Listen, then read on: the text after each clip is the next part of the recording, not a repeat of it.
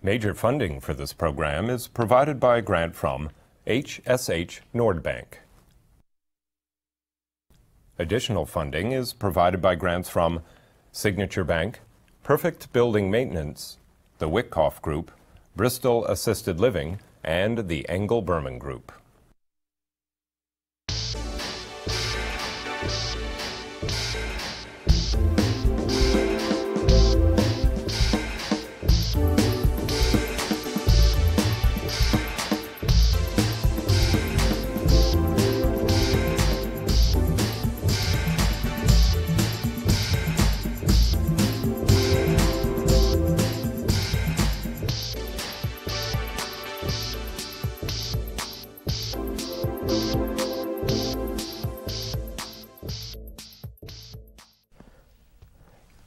"49 years ago, a young man is born in French Hospital in the Bronx.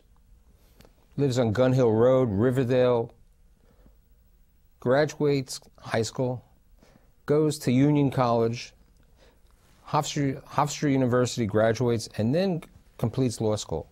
This young man today is the owner of many of the city's major properties: the Woolworth Building, the Daily News Building, 485 Lexington Avenue. This man is my guest, and I'm very happy to bring Steve Witkoff, the chairman and CEO of the Witkoff Organization, with me today. Thank you, Michael. So, Steven, you said you were born in the Bronx, and you told me when we got together that your father was a major influence on your life. Tell me a little bit about your dad and his influence on your life. You know, I say all the time that my father was just a good man. He really was. He was a really good man, almost impeccable ethics and integrity. And he was in business for himself. So I always wanted to be in business for myself. Now, at 25 years of age, you graduate law school and you get a job with this prominent law firm where Donald Trump were his clients, all the major clients. You get a job in the litigation department at Dreyer and Traub. Yes. And what were you doing over there? You were a litigator? I was a litigator doing real estate law. Dreyer and Traub was a boutique real estate firm, and so the litigation department was ancillary to all the real estate departments that they were running.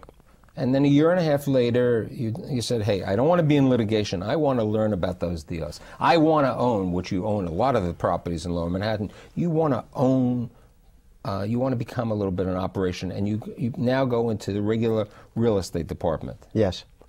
And who were you working on? What clients were you working on at that time? You remember? I was working with Jerry Schrager, who was and is legendary. I mean, it was a fantastic opportunity, and I was doing a lot of work for Donald, who was really a great client to work for. He became my friend as a result, of those experiences back then.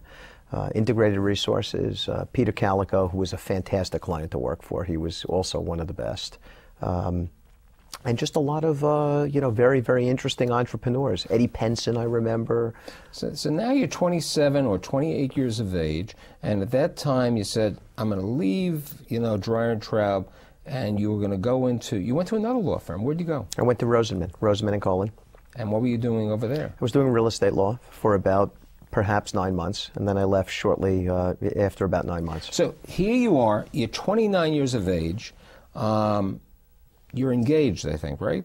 I had a fiancée who was to become my wife. Who worked for Dreyer and Traub. Who worked for George Ross, who, as you well know, is now Donald's in-house counsel. George is was a terrific guy, and Lauren, my wife, worked for George in the commercial leasing department. And I felt a drop. It was a drop strange about having a girlfriend / fiancée at the firm, so it made it an easier decision for me to go to Rosenman. But I always knew that it wasn't going to be a long-term stay. You're 28 or 29 at that time, and you had a senior, a person who was a couple years older, who was a partner at this time at Dreyer and Traub, Larry Gluck. Yes. And while you're working at Rosenman, he's working at Dreyer and Traub, you decide to buy 2 buildings. Tell me about those 2 buildings. Well, Larry and I met at Dreyer and Traub, and Larry owned, if I recall correctly, 1 or 2 small 3 or 4 unit buildings in Brooklyn. And so I think we fed on each other. And the first building that you bought was that Sherman Avenue? 164 Sherman Avenue. And what kind of building was that? 32-unit walk-up, 5-story walk-up. And the other building which you bought? Quickly followed by 915 Post at the corner of Dyckman Street. Now this was a change in your life. You bought this building at 915 Post in Inwood, when Inwood was an area in transition, because you've been in Washington Heights, you've been otherwise. And you bought the building, and then you told me that you had the opportunity to either keep it or you, as we would say in the proverbial business, you flipped it. Yes, we resold them. So in pretty quick order. We made, you know, in those days, what seemed like a fortune of money to us. I mean, it really wasn't, but I mean, it was more than enough to give us our grub stake and to allow us to leave the law practice and start a small real estate business. So now we have this guy, Steve Witkoff, and Larry Gluck, and you go to your father, who was in the coat business, who graduated City University at 19 years of age, who really could have gone to Harvard, but he went into the family business because his father had passed on, I think. He was supposed to go to Harvard Medical School. Right, Harvard Medical School. And now you say to him, you went to your mother, you went to your dad, and you went to Lauren, and you said, Larry and I are going to go out and we're going to go into business. Correct. You told me something interesting about your dad, because, you know, everybody has an opinion. What? Well, because early on, I had a difficult relationship with my father. You know, in the early years, we became best of friends after, you know, later on, but best of friends, and he's passed on now, but best of friends. Early on, I expected my father to say to not be amenable or not, you know, not to be supportive of this. My mother, who was always supportive, you know, I grew up in a family where my mother told me I was the smartest, the brightest. I wasn't, but of course that was my mother. That's, you know, they broke the mold with her. So my wife was a little bit reluctant. No one really thought that we were going to be successful. My mom was hesitant. And my dad turned to me, and I think in large part because of his experience, where he was forced to go into his father's business to take care of his family, and said to me, "That's your dream? Go for it." Right. And that was it for me. And then you, because your name was Steven, and because his name was Larry, you and Larry Gluck go out and create Stellar Management, right. And you go into a one-room office at Pines. Was it Pines? 11 Park Place. 11 Park Place, and you hired Sarah, who was your secretary. Right, she was my secretary at Dreyer and Traub. She was at Dreyer and Traub. She was with you at Stellar, and when I met with you last week, she's still in the office. Right. So people stay with you for a long time. Now, what happens next? What was the next transaction? Because now you have these, you and Larry were, let's say, pioneers to go into Harlem. What were you doing over there? You were doing deals. We built a large portfolio in the Bronx and Washington Heights. I think we had a very, very good reputation in those neighborhoods. We ran our properties responsibly. We got along with, we never had, you know, we didn't have rent strikes at our properties. We got along with all the community groups, and we were. I think that Larry and I were fairly well acknowledged, whether by HPD officials or community representatives, as good, decent people. But those were tough times to operate up in the Heights in those days. And the interesting comment that you had said to me, you were always north of 96th Street, and you didn't have the money to go south of 96th Street. We got lucky. And you got lucky. Yes. And let's talk about the first acquisition when you went south of 96th Street. As opposed to going to Midtown, you went down, this is in the mid-90s when the world is really collapsing. Lower Manhattan was really in a, as we would say, the crapper at that time. And you and Larry go out and purchase a building at 156 William Street? We bought 156 William from the Bank of Nova Scotia. And tell my audience, this was a 250,000 square foot building. What did you pay for it? It was a 250,000 square foot building, which I believe recently resold, I want to say for $45 million, I believe. No, I think it recently sold for $56 million to be exact. Well, 56, so there you go. And so we actually sold it the first time around for about 24, but we paid $4.5 million for it. So you paid $4.5 million in 1994. 1995, which was approximately $16 a square foot. Yes. To own the land, to own the building in 156 William Street. Now, the interesting thing that you had mentioned to me was you realized that owning the building was important, but it was also perhaps managing the building efficiently that helped you make more money on the property. Well, that's how we came up with our game plan. We bought the building because it was across the street from our office. We had moved to 135 William Street. We were paying, which is across the street from 156. This building came on the market, and we bought it with another group, and they wanted to take office space there, and we wanted to take office space there, and that was the game plan, and we were going to operate it because Larry and I were operators. And we came in, Michael, there was no leasing market to speak of in those days. But we came in and we soon realized that the building was heavily over-expensed. It had been owned by a bank, by an institution. It was institutionally run in those days. And the cleaning expenses were very, very high, and the electric was very, very high, and people were just not paying attention to the expense line items.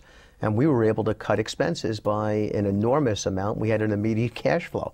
And so that became our game plan. Go out and buy institutionally managed buildings and cut expenses. Now, to show how hands-on you were, you told me about, I still remember that snowstorm, the snowstorm that you really became hands-on at 156 William Street. I think my audience would love to hear this story.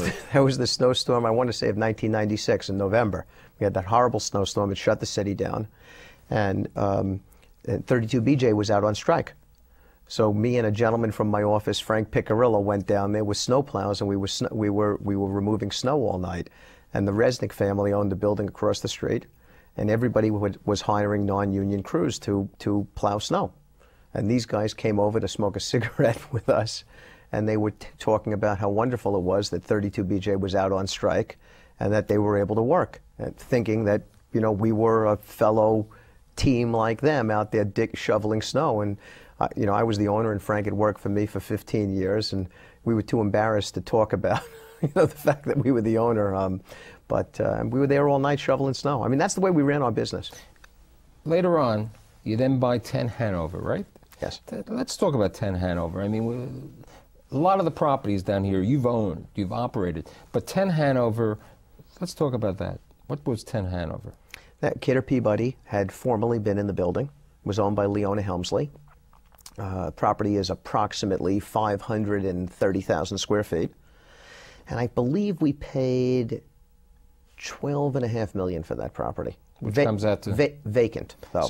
So here you are, you buy this vacant building, no tenants, in a difficult time for the real estate community. And what were your plans? What were you going to do with that building? We were going to build a residential rental apartment building there. So you're going to convert the building? Yes. And what happened later on? We had a loan on the property, Hypo Bank, Peter Hannigan, who we were just beginning to have a relationship with. And we had actually framed out 5 apartments to see how they framed out, had done all the work. And Goldman Sachs Goldman Sachs was rumored to be doing a leasing deal at 55 Water.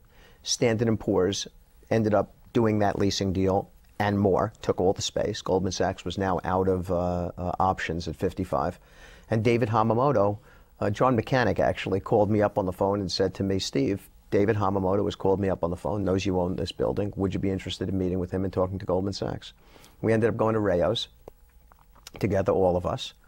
And we literally, spiritually cut the deal at Rayo's that evening. And then it took on a life of its own. Now, you kept that building. So Goldman moves into the building. And last year, what did you do with 10 Hanover? Goldman gave us notice, I want to say 18 months ago, that they were terminating. And we have since gone back to our original plans, and it is now a 500-unit apartment building. And I think it's one of the most special residential rental apartment buildings downtown. And we're very, very focused on rentals. So we were thrilled to keep it a rental as opposed to a condo. Now, you were like a guy who wanted to buy Lower Manhattan. You bought other buildings. You bought, so you had 10 Hanover. You then bought 1 Broadway. 1 Broadway. Then you had Exchange Place. We had 20 Exchange Place, yes. Another building on Maiden Lane. 80, 90 Maiden, 33 Maiden, and 95 Maiden. And then it's like 1998 or 1999. You have the opportunity to buy the classiest landmark building in Lower Manhattan. all of a sudden, the kid from the Bronx buys the Woolworth building, which I bought with Ruby Schroen, yes. So you buy the Woolworth building, and what are your thoughts? What are you going to do with the Woolworth building? Well, we thought it was a great, it was a great buy at the time, and candidly, it was a good buy at the time. I mean, it's an iconic building. It's a fantastic building. The Woolworth Corporation had put a fortune of money into it, and it was in fantastic shape, really fantastic shape. And we loved the property, and things were great when we signed it up. And then, of course, 4 months later, the CMBS market cracked. This was in August of 1998, and you had that Russian bond collapse, and every lender we were talking to all of a sudden mysteriously disappeared. And that's sort of, so that was the beginning of the cycle on the Woolworth building. Now, I think what's interesting, I think very interesting for my audience, is that since you're an owner-operator and you own the Woolworth building, and this is September, we're in a time of 9/11. What happened on 9/11? Where was Steve Witkoff? On 9/11, my dear friend Bo Dietl, well, at the beginning of 9/11, actually, I watched the buildings come down from my office, and I physically watched them come down. I mean, from the Daily News building, which is where my office is, you could actually see both buildings come down. So I watched the buildings come down. Then I got a frantic call from my wife that my kids were stranded up in Riverdale because they were at school at Riverdale Country Day School. So I took my car up to Riverdale. I don't think we discussed this part of the story, Michael, and you couldn't get back into Manhattan. So I left my car because, of course, I knew the whole area. I left my car on 239th Street, sort of near Kingsbridge Road, at a gas station. A gentleman kept it, and me and my kids walked over the Dyckman Street Bridge into Inwood, where I, of course, knew every single restaurant. We stopped at a bar. I knew the proprietor, had a Cuban sandwich, and my kids had a Coke. Right, and then you went downtown, and you were part of the... And then we made it from Dyckman Street down to my apartment. And then my dear friend Bo Dietl and his then partner Mike Ciravolo, who were two ex-NYPD detectives, Mike was a lieutenant, Bo was a detective, called me on the phone and said to me, "Steve, I think we got to go down there and do whatever we can do, and do you want to come along?" And I said, "Do I want to come along? Of course, it's a privilege." And so the three of us drove down there. And we got down, I want to say around 6 o'clock at night or so. And we stayed till, the early morning hours. And we were on a rope. And like everybody else down there, we were hopeful that we would find somebody. I mean, because that's what everybody was down there for. And, we weren't professionals, so we were just listening to and helping out wherever we could. And, we were connected to there was a fireman. It was an amazing event, Michael, that we were on a rope with a fireman who, the guy must have been 55 years old, and we were holding him, and he was going down in 75, 100 feet down into these, toxic pits, because the flesh-sniffing dogs were getting hits. I mean, that was the evening we had. Now, after 9/11, you were able to... even though we're in the City University, you made a deal and you converted a portion of the building to the New York University School of Continuing Education. Yes, NYU came into the property, as did the SEC. The SEC became a tenant of ours shortly thereafter. They lost their space as well down there. And we were able to lease the Woolworth building up. And now, is the top still leased? Because at one time I heard that you wanted to make, and it would be spectacular condominiums up there. We have taken and been approved for, Ruby and I have taken and been approved for, we've taken the building through the landmark process, and we unanimously were granted the ability to convert the property to the upper portion of the property from floor 28 to 59. To a residential building. The issue is rental or condominium. But today, it's funny, the ups and downs of the New York City office market. Today, the office market is so strong that we might pay to keep it as office. Yes, and interestingly enough, we're right in the middle of negotiating loans to convert it. And we have brokers calling us up on the phone telling us that the office market is fantastic. Maybe we want to give that some consideration. So it's something we're thinking about. But now, that's a high-class problem. Then you decide to leave downtown, in this period of time, and you buy another landmark building. You buy the Daily News building. Yes. And what other properties have you bought and owned in Midtown? We bought and owned 370 Lexington Avenue, which we bought, renovated, and sold. 866 3rd Avenue. Now, that's an interesting story. That was a vacant building. Yes, the McMillan building. The McMillan building. And what you did there was really a very unique structure. We condominiumed the building, and we formulated 3 separate condominiums. The downstairs retail, which we currently still own. The middle section of the building, which was ultimately sold to Sloan Kettering as their Midtown Main headquarters office. And then the top of the building, which was converted by us into a Marriott Courtyard Hotel, which we do not own anymore, and the Marriott Corporation has bought that back from us. Now, you and your partner, Matt Adele, another partner and another Yes. buddy, I mean, it's like the Rail Club over here, Yes. with Bo, were like, the flower market was on 6th Avenue, and Matt's father and he were very instrumental in the converting it. Yes. And you built the first market rate rental right over there, the Capitol. Yeah, you know, this was again 1998, when the market, when people were pretty nervous, pretty roundly nervous about the market. The CMBS, the commercial mortgage-backed securities market, had come down, and this was in August of 1998, and I was at my club, and Matt was there, and Matt had done, in fairness, all of the rezoning work, or had led the charge for the rezoning work in the Flower Market District, and he was looking for partners, and over a hot dog, Matt and I made a business deal, and we bought. He had 3 sites there, and we bought all 3 sites, and we together built and developed the Capitol at Chelsea, which is a 500,000 square foot market rate rental property, and we TCO'd that, got a temporary certificate of occupancy in 13 months, which was, you know, almost unheard of. And that building you sold. And then we ultimately sold it to the J.P. Morgan Fleming Fund, which is one of the largest core funds out there. And then a couple years ago, there was the Teachers Insurance property, 485. Yes, we bought 485 Lexington and 753rd with S.L. Green. And the City Investment And the Fund. City Investment Fund, yes. And that building... that had about 1 million square feet vacant.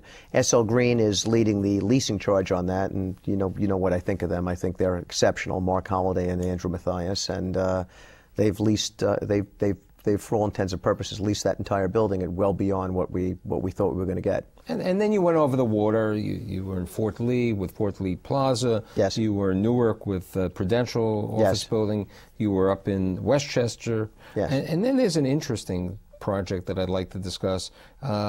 You and Giuseppe Cipriani took over 55 Wall, which was the Regent Hotel. Yes. Tell me a little bit about 55 Wall. Well, you know, I knew Giuseppe for a number of years, and he came to me, called me up one day, and he said to me, I'd like to talk to you about a real estate deal.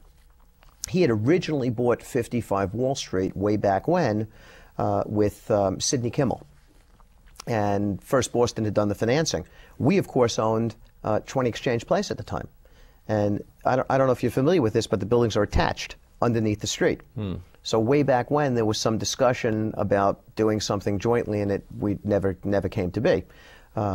Giuseppe was running the ballroom. Sidney had converted 55 into the Regent Hotel, which was a fantastic hotel. Right, but the market had changed 9/11, so he decided to Right. close the hotel. He decided to close the hotel, and he went to Giuseppe and said to Giuseppe, I want to give you the opportunity to buy it first. I really don't want to put it on the market, and I know this is something that's important to you, and maybe you want to operate the ballroom here again. And Giuseppe was looking for a real estate partner. So now, which is a very classy building, you and Giuseppe are converting the hotel portion into condominiums, but as opposed to regular condominiums, you put they furnished condominiums. Correct. Well, first of all, there's two pieces to the building. There is the ballroom piece. We created 2 condominiums. The ballroom, which is wholly owned by the Cipriani Organization. That's his business. It's not mine, and I'm not. That's not a business that I would bring any value to. So that's his. And then we became partners in the conversion of the hotel back into condominiums. And we then decided to fully furnish them and make it a one-stop shopping sort of experience for buyers there. And I think it's been pretty well received. Sow and McCowan, which is a fantastic interior designer. This is Calvin Sow, did the furnishings, and they all came out of Europe, and it's, you know, it's pretty wonderful because you come in and you don't really have to, you know, there's not a lot of heavy lifting. Right, and now you have another site that you're planning to develop rental housing on 8th Avenue? Yeah, because we're primarily rental housing people. That's what we do. Where is that site? That's on 44th and 8th, and I think we're going to do an 80-20 there. We're certainly not doing a condo. So you're going to do a rental on that. And then you have the another site on York Avenue? We have a site on 61st and York, which we own with Lehman Brothers, that we're in discussions right now as to exactly what we're going to do with that, rental or condo. I think I personally prefer rental, I really do. But that's a discussion point. And you have the land under the Best Western on 48th Street also? We bought the land under the Best Western on 48th Street, and then we bought that fantastic Mitchell Lama project up on 95th and Columbus, which we've committed to keeping as a rental for quite, certainly as long as we own it. I mean, we believe in rental. We really do. We think it's the right thing for New York City, and so. So Steve Witkoff has really shaped the changes of New York. What do you see, what's next for Steve Witkoff? Where are you going to build? Are we going to go to Harlem? Are we going to go to Long Island City? Do you want to stay in Manhattan? You know, I think Manhattan is inimitable. It's an incredible place, and we love it. And we've operated outside of Manhattan, Michael. I mean, we've operated in San Francisco, in Hawaii. We did some large things in London. And we don't foreclose those opportunities. You know, one of the things that happened for me is that when I was up in Washington Heights with Larry, and me and Larry, I remember this vividly, Larry and I used to think to ourselves that 96th Street was like the Maginot Line. We were never going to be able to cross it. And then one day we realized that we could. And so we've had the great fortune, and I certainly have had the great fortune of now, you know, having a lot of dreams realized. And so I think anything's possible out there. That's not to say that it's not a tough market out there, an environment. But so, you know, it's interesting, from the kid who grew up in the Bronx, who was born in the Bronx, French Hospital, who has become a lawyer, who's become other things, who's truly a builder of New York, and I'm really happy to have the opportunity of having you today. Thank you, Michael. Thank you.